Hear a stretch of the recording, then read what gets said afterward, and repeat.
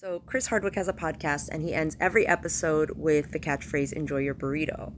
And it sounds like a silly little catchphrase, but it's actually a metaphor for life. And the origin stems from his friend and co-host Jonah told a story once on the podcast about when he moved from Hawaii to California, and he initially moved with the intention of becoming a stand-up comic, and his career wasn't really going anywhere. It was kind of stalled out, and for the first time in his life he was experiencing depression.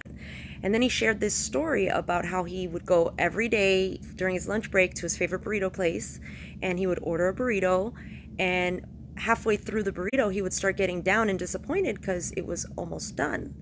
And then he kind of had a revelation one day that he was like, instead of anticipating the end, why don't I just revel in the moment and enjoy the moment? And that became enjoy your burrito.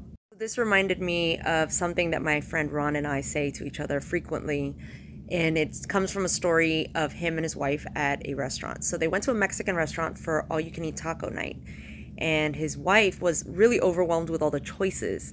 The waiter was giving her all the options: hard shell, soft shell, corn tortilla, flour tortilla. What kind of meat? Is it pork or steak or chicken? And then of course the toppings. And she was just completely overwhelmed in the decision-making process, and she was kind of paralyzed by indecision. And the waiter leaned over to her and said, "It's just tacos."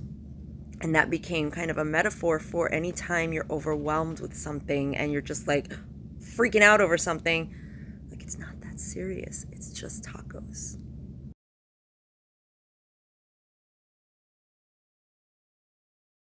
And now I want Mexican food.